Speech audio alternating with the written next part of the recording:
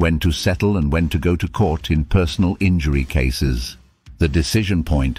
Deciding between settling and going to court is pivotal in a personal injury case.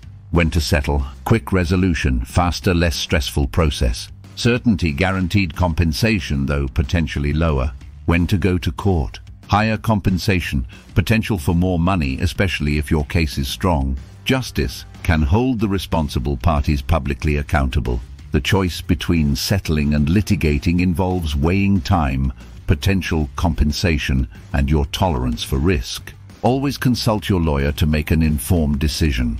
For more information and a free consultation, please call at 305-372-0123 or visit us online at www.carelaw.com.